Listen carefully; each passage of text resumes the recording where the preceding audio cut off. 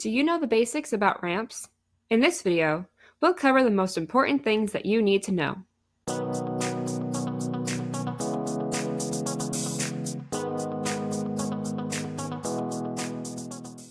Okay, so the most important factor in designing a ramp is slope.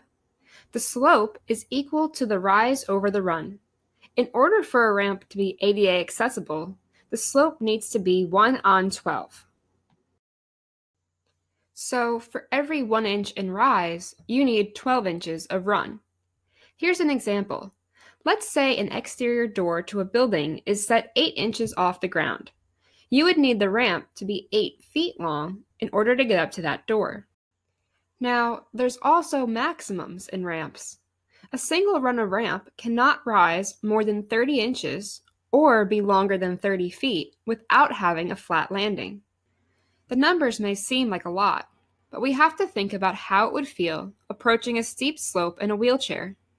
It can get tiring quickly. The handicapped person would most likely need to take a break after wheeling uphill for about 30 feet. So here's another example. If you had a door set at 60 inches above the ground, you could have one run rising 30 inches over 30 feet, and then a landing, and then another run rising the next 30 inches. Now, let's talk about landings for a minute. If the ramp has no changes in direction, the landings must be at least 60 inches deep, and at least as wide as the run of the ramp. So, if you have a 45-inch wide ramp, then your landing should be 45 by 60. But if the ramp changes direction, the person in the wheelchair is going to have to turn.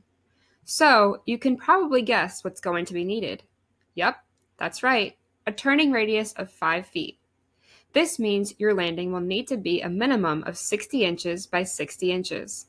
Now, we can't forget about handrails and clearances.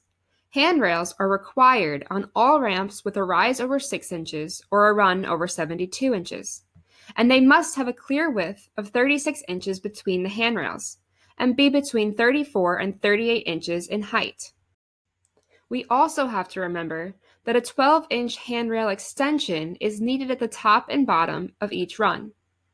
Now, when it comes to clearances, questions usually come up. Here are the basics.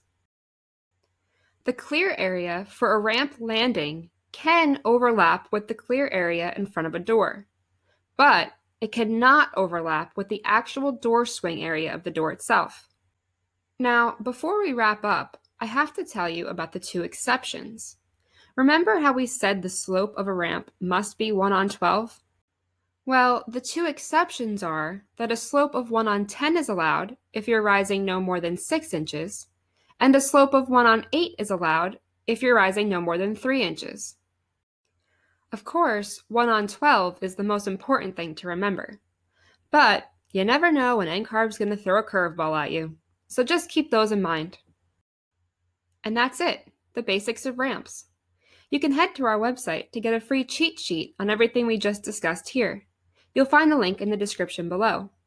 You'll also find a link to our full-length practice exams to help you get test day ready. And don't forget to give this video a thumbs up, subscribe so you don't miss new videos, and comment below if you have requests for future videos. See you next time! If you want to see more ARE study help, practice questions, explanations, and tips for aspiring architects, be sure to subscribe to our channel. And check out our website, linked in the description below. You'll find full-length practice exams, our blog for aspiring architects, and our free ARE playbook.